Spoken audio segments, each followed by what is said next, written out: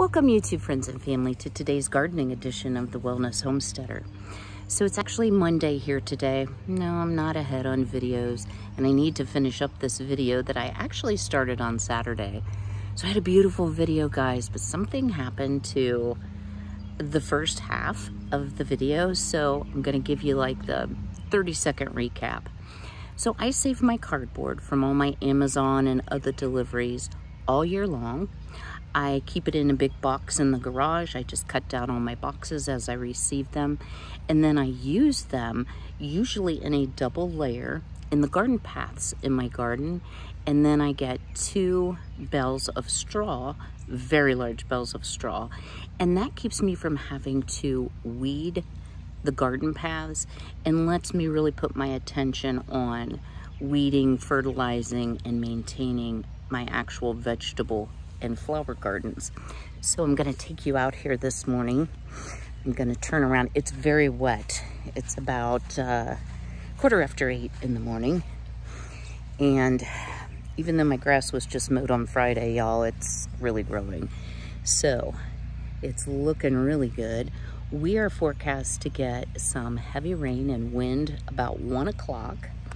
So this morning I thought, well, I could up-pot some of my seedlings, but instead of doing that, and I will speak about doing that in this video you're about to see, I'm gonna actually get in the car. I'm going to head to Big Town and look for things at Lowe's. I may pop in Walmart, just see what I can find in the way of potting soil for up-potting. And then I may run over to Rural King and see what kind of fruit items they have, because they had a pretty good selection a couple weeks ago and I probably should have gotten it then, but the thought of trying to keep it alive was a little bit challenging. So looks like my water bucket and I will share my rain barrel is completely full to the top, of course. It only takes one good rain to fill up 50 gallons, so that's super helpful. All right, so walking back over here, I've been weeding some flower beds, but I want to share with you where I am here on my veggie pod. So still have my great chives. This is chamomile, and this I'm pretty sure is borage, which I will have to pull out because it's very invasive. But do you see what I see, guys? The lettuce we planted is definitely coming up. So what I am thinking of doing, I will have to close the veggie pod because we're also forecast to get hail and I don't want it hurting the tender plants. But I do have open spaces still, plus I do have a way that I can keep my plants protected. So I think I'm going to start buying. So today is April 25th, our frost-free day. I'm gonna go ahead and close this because my luck, it will hail before I get back. Our frost-free day is the 20th of May. So I am kind of hoping that I can use my cold frame and my veggie pod and my plant lights and just go and see what I can find today. So I thought I would bring you along, and since I no longer film while I'm driving, let's go and see what is available. So I will see you in a few minutes when we arrive in town. Stay tuned. Before we head into town, I wanted to show you, these are sugar pie pumpkins, which they're about, I don't know, 6-7 inches tall. My tomatoes are doing very well. These are Romas. My jack-o'-lanterns are doing well. I think everything else at this point, other than these items, can stay. I do need to do some thinning as well, but I need to get some smaller containers. The only thing I have are like 6-inch in diameter pots, but I do want to get those transplanted.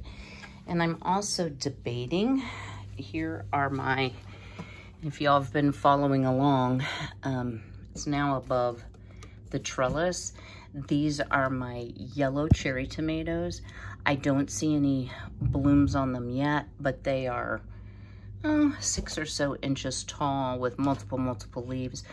So I'm wondering if I should pull out my seed starting system, go ahead and pot these up, leave them sort of in a semicircle around on the table so they're still getting the benefit of the light, but go ahead and starting some additional seeds. So let's head on into town, but first you're going to be seeing the garden project that I did, so stay tuned. Y'all, I'm not sure what happened there. So I did buy some raised bed soil, and I'm going to be working on, and I'll share at the time that I do it. So what I'm going to do right now is I'm going to speed myself up, and I'm just going to show you how I distribute the straw, what it looks like, and that's why I have a little fence around my garden. My fence has really deteriorated, but I think I can make it another year. They no longer make this fence. I've been super pleased with it. I would replace it with the same thing, but as I said, it's no longer made, so I may need to come up with a different solution for next year. So let me put myself on fast speed, and I'm going to get this knocked out. It is an absolutely gorgeous day, guys. And if you're wondering why I look tan, I share all my secrets. I did use some self-tanner and SPF 50. So hopefully I won't get burned. My issue is a lot of times I will just sweat it off. And with the sun being as high and as strong as it is, I may end up with a little bit of sun, but I can hack a little bit of color. All right, let's get busy.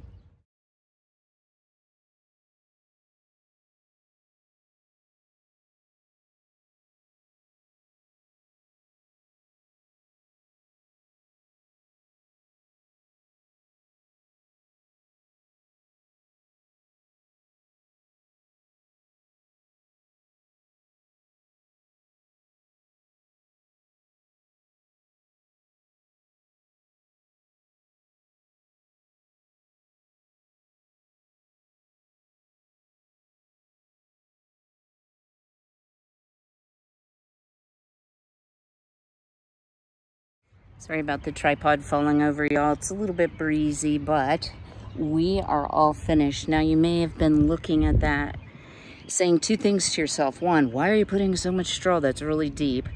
And number two, why are you walking like a granny? And I will forewarn you guys, the dry straw on top of the cardboard is as slick as glass, and I did not want to fall down on camera because I've done that before. And the other thing is, this straw will compress. If you need to really be working in your beds after you've put the straw down and it feels slick to you, best thing to do is water it. I am going to wait for some heavenly water today. Well, not today, day after tomorrow. I'm just going to let this settle by itself. So that is why I need the little fencing, because otherwise the straw would be at the neighbor's house, and we don't want that, right? So that was a lot of work. The reason that you may have noticed also that I distribute the blocks, because it kind of comes apart in blocks. I distribute them around and then I stay bent over, is because of my back. So once I bend over, I'm going to see what else I can do while I'm down there. All right, so I'm going to go get the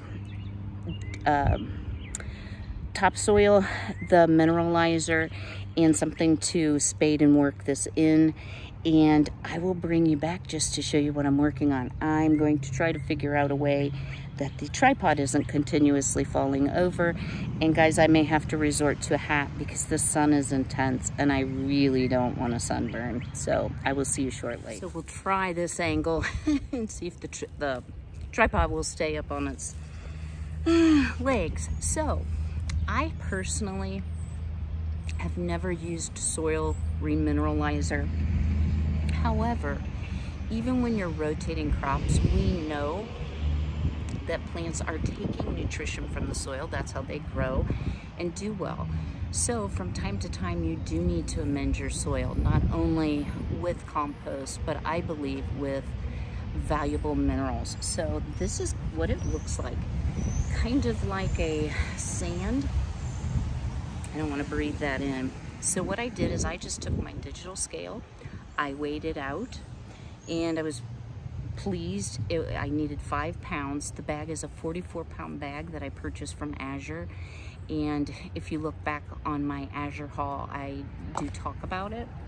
So what I'm going to do is I have a little cup here that will help me evenly distribute the soil remineralizer into these beds, and then I will add the soil on top, the top dressing, so to speak, and then begin to work it in. So what I'm going to do here is just kind of guesstimate. I'm going to start with like a cup for the big bed and like half for each of the smaller beds. So the 2 beds back here are actually 4 by 12. These are 4 by 4. I purchased all my beds on Amazon. These plastic ones I've had for many years. They're my original garden beds. I love them because you can sit on the edge of them, so it's really easy on my back. However, I wanted bigger beds, and the corrugated metal beds were a better buy for me. So I did add, in effect, 8 by 12. So a little better than half again as much garden space. And you know, we've talked about not getting overwhelmed, and you know, there's only so much that one person can do to maintain everything, but I think this is truly manageable, and I want to try growing some crops that I've either never grown or I haven't grown in many years, like corn, given that there may be some challenges getting corn.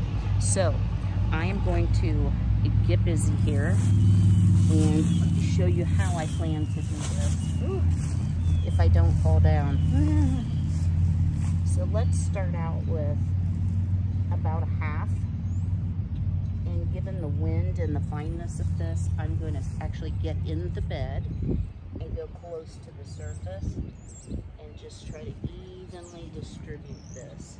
And we'll be working this in, spading this in, so that came out pretty good. So I don't think it's going to be a major issue. So let me get these beds remineralized, and I'll bring you back and we'll get some soil top off and start working it in. Now that I have all the remineralizer distributed in the beds, I am going to top off my beds with some Miracle Grow raised bed soil, specially blended for raised bed gardening. I'll show you the bag here in just a moment. No mixing required, made with 100% organic ingredients. So I did order this from Amazon. I will try to leave a link for you in the description box. So this is what the bag looks like. It is a 40-pound bag, if you can see. And for vegetables, fruits, flowers, and herbs, 100% organic. So I'm pretty tickled with it. I wish I could call the price out for you. Maybe when I take a break, I will try to do that. Let me grab some scissors.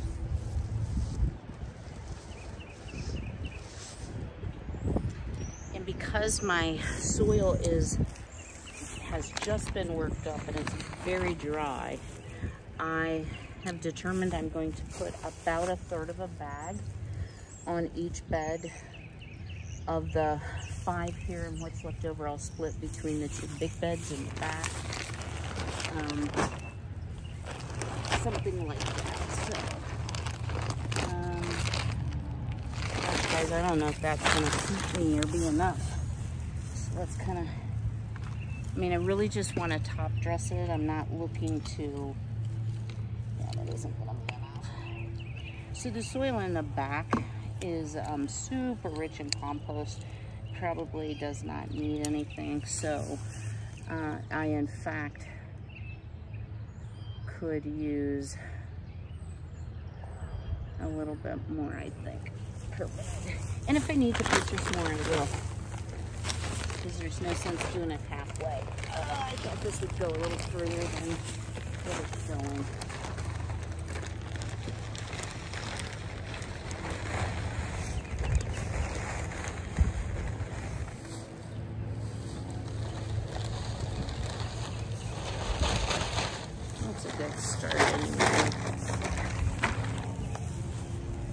So probably what I will do is spade all this up and mix this new dirt in with existing dirt.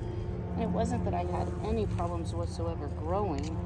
I just thought it was time that I top off the beds. Particularly this one is low, and the tomato bed isn't low, but I kind of overloaded that bed last year, so it's probably in need of some rescue, so to speak. So I'm going to spread out this soil, and then I'm bring you back. I'm actually going to film this over a couple days. And guys, I just wanted to tell you, you know, the old gray mare, she ain't what she used to be. But I'm confident, and I apologize for the wind noise because I'm sure you're getting wind noise, you know, that slow and steady wins the race. And while I can't do it all in a day, just getting all the cardboard and the straw down, the remineralizer, and distributing what raised bed soil I do have on hand, that's an accomplishment. And because it is so nice, I thought this would be a great day to do it. We are actually going to be 80 degrees today and tomorrow. This is Saturday. And then next week we're gonna have lows that are freezing lows. So it's too soon to plant, but it's not too soon to prep beds.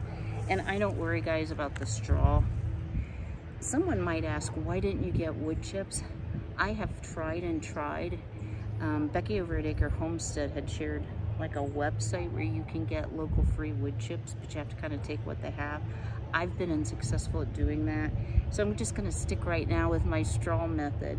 I can definitely tell you though I'm going to need some more raised bed soil, so I'll have to place that Amazon order. So I'll bring you back when I have this all done for some final garden thoughts, and then I will probably be filming tomorrow on a totally different topic. So when I say to you, you know, stay busy, this is what I mean. You know, do what you can when you can do it. My back will only take so much. I mean, you all are seeing a continuous film. You didn't see me go lay down, take a break. You know, I have to do that. I just can't do what I used to do. But what I do know is slow and steady wins the race. And so we're gonna win, and we're gonna get this soil distributed of what I have, and then make a decision perhaps on how many more bags I need. So stay tuned. Woo, slick. I'm not displeased with the amount of work that I did manage to get done today. It's a good start for gardening season. I have about 4 weeks yet before I'll be able to plant. One of the things I thought we would do together is up pot, or basically transplant into bigger pots, some of our seedlings that are doing quite well that could use a little more leg room for their roots. So that will probably be the next part of the video. Now I need to go get cleaned up. I did want to share with you the Miracle Grow 1.5 cubic foot bag of soil was $9.48, and it is organic. When I ordered it probably a month ago, it is now $9.98, and the limit was 3. So, you know, we are seeing some limits, but I really would have rather had 4, but maybe I can find it in a local store as well. So I hope you've enjoyed this part of the video. Stay tuned for more. I'm standing outside here at Rural King, and they do have the Miracle Grow potting mix. Because I'm going to up pot, not seed start, for $8.99, but they're very small bags. I will tell you all, if you've never used the Happy Frog by Foxfire potting soil, this stuff is amazing. So of course they don't have any sort of price on it unless it's stuck in here. Who knows? I'll have to check inside. So they have plenty. What I've used before is the Ocean Forest brand. Oh, okay, 20. And that's a going rate. That's really what you're gonna pay on Amazon as well. So since they have it, probably gonna get that. They do have some organic garden soil. The prices, they're so bad on the prices, guys. They just don't have them. Mushroom compost is $4.39.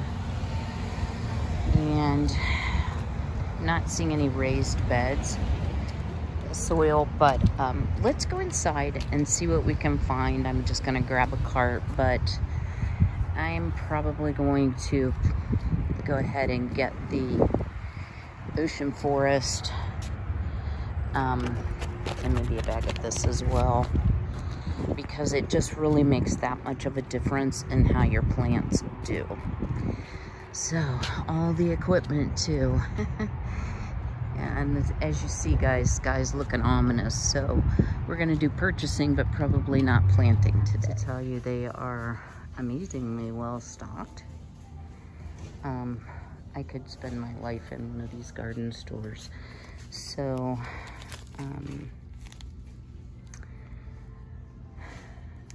oh, you know what? Those are grapes, not blueberries. Haha. Well, we might have to, yep, those are grapes. I did get one slicing tomato, and the Bonnie plants, I tell you, they're $5 a piece, but I did find the large bag of Miracle-Gro potting soil. I got one bag of the Happy Frog, so I'll mix those two together. I got some onion sets of the sweet onions. I am growing yellow onions already at home. And some rhubarb, because I do not have rhubarb on my property. So I figured that was a good start. So let's go take these grapes back, and I can tell you I should have purchased when I saw them a while back. Ooh, traffic jam, because they do not have as much as I had hoped. But we have several places that we can go, and I still will be going to a local nursery for some other plants, because the Bonnie plants are just outrageous. But for one tomato plant, I'm okay with it. So let me show you here. We have a lot of the roses.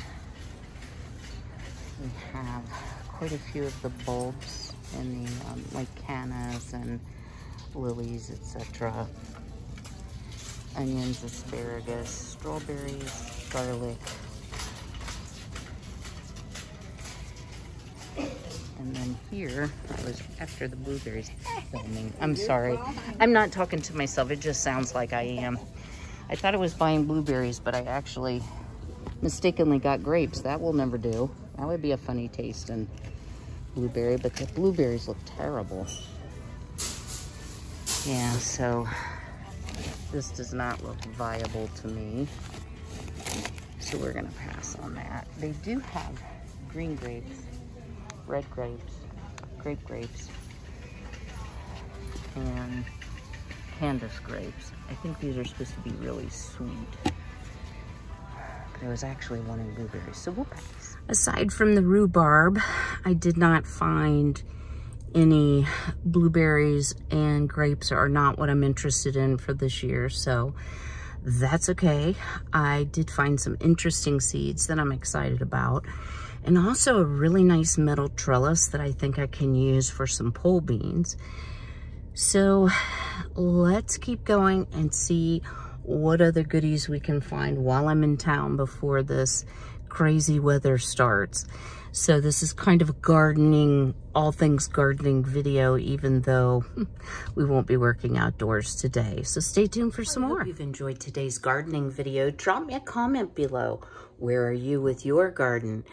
I actually had such a full trunk after I went to Rural King. I decided to leave the rest of the shopping for another day so it didn't damage any plants. So stay tuned. There'll probably be more garden videos coming up. And as always, be healthy, be well, be blessed, and I'll see y'all very soon. Take care.